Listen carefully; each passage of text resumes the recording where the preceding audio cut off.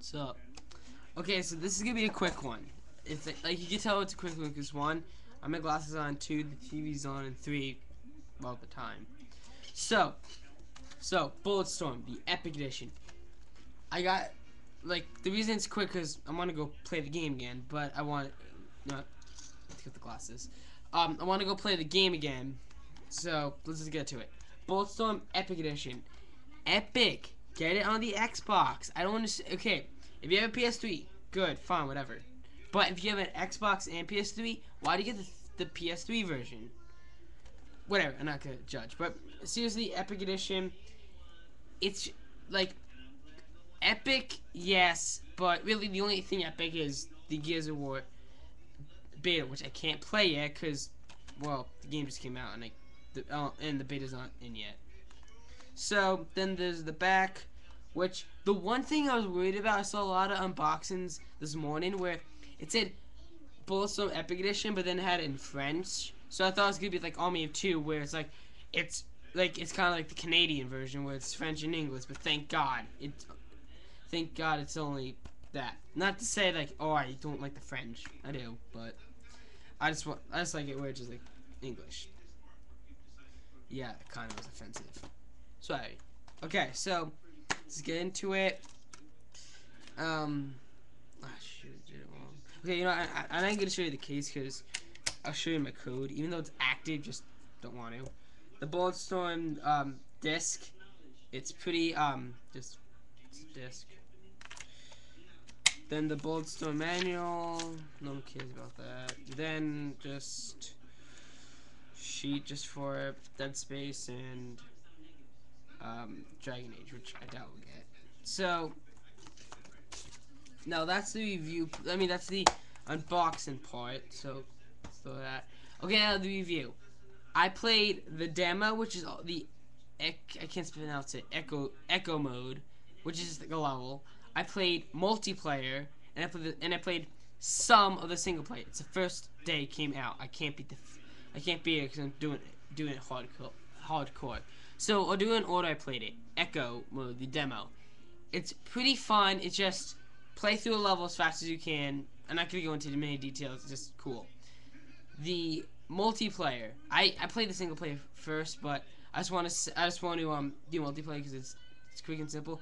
It's fun. It's really like wave, kill all of them. Like you have to get a certain score. Like it says like you have 9 enemies and you have to get like 1,000 points, and you have all your teammates have to shoot with skill points to get it. It's pretty fun. Definitely a must if you have friends. But it's the only mode, so that kind of stinks. Now the single player. The single player, I really want to get into details.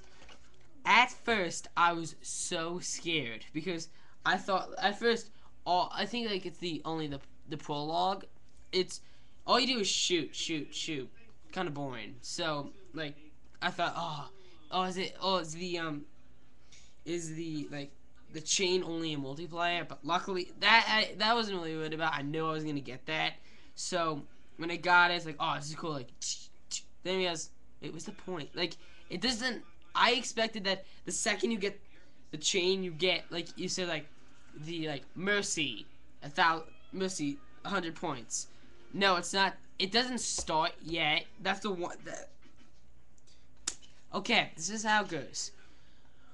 This is the order. First you get a gun. So just like a typical FPS. Next you get the chain, which is cool. You just like get people like and kick. Next you get then you get the points where like you shoot like mercy, like shoot the crotch and kick them. Why they punch? Kick them. So so that's that. This is why I think I'm gonna get a lot of criticism. I'm gonna get a lot of criticism in the comments. I'm in the demo, the echoes mode. If you hold on with the chain enough, they'll go up. They'll kind of explode a little bit and just go up, and then you can shoot them and get like another perk. I'm not that far in the game. I'm only like Act 1, Chapter 2. That kind of tells you much. So really, this is kind of like more of first impressions, but not really. So, what else? What else? What else? Okay, now, overall, the game is fun. Not as good as I thought. Not as good as I thought. But the thing is, I was like hyped up to to the limit, like where like, oh, this is gonna be the most sick game ever. It's gonna be just as good as Gears of War. It's not. But Gears of War is an awesome game that just cannot be compared. You can't. That just cannot be like it just can't be like so like compared. No, not compared. Just like Gears of War is like so high. It just BulletStorm couldn't have been that high. But is BulletStorm bad?